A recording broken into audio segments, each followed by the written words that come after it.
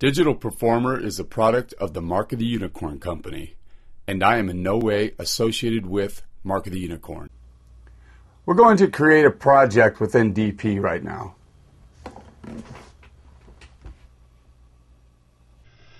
Okay, in this tutorial, we're going to be creating a new project within Digital Performer. How you will do that is you'll go up here to File, up here at the top, File, New. I have some preset templates that I already have done for this tutorial. So we'll go ahead and launch a mixing template here. And we'll save that new file to the desktop for now, since this is just a tutorial. You want to save your projects to another hard drive on your computer, on your Mac. Since we are in Digital Performer, it would have to be a Macintosh. So on your Mac, you definitely want to have other hard drives. So we'll go ahead and do that. We'll save that to the audio drive. I really don't want to clutter my drive up with it, but I'll go ahead and do it. And we'll save the project to that drive. Now, one thing about saving our projects to the hard drive, you want to make sure that you keep your files and your projects and your documents and everything all within the session file folder. You don't want to have your document to Digital Performer on another drive or have them all mixed up. You want to keep everything in its folder. And how you can make sure that happens is you can go Save As, and what will happen is you will get this dialog right here. Duplicate audio. Make sure this is checked when you go to save that.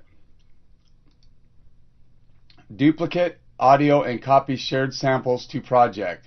Save that, and it makes sure that everything is kept within this documents folder. You want to make sure all your files are within the folder here. Hit save, replace, yes. Okay, but that's pretty much it.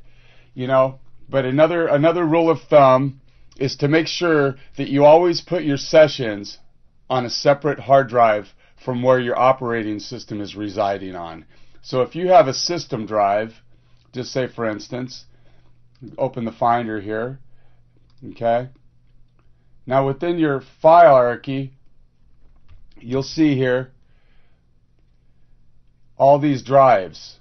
Well, right here is my dedicated audio drive just for my sessions.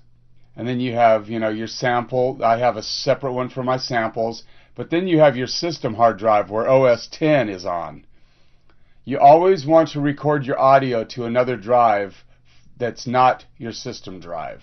Okay? Rule of thumb 1 with hard disk recording. Never record your audio to your system drive. It'll make your system very sluggish, and it'll just ruin the whole performance characteristics of the digital audio workstation or the software that you're using, which is Digital Performer in this instance.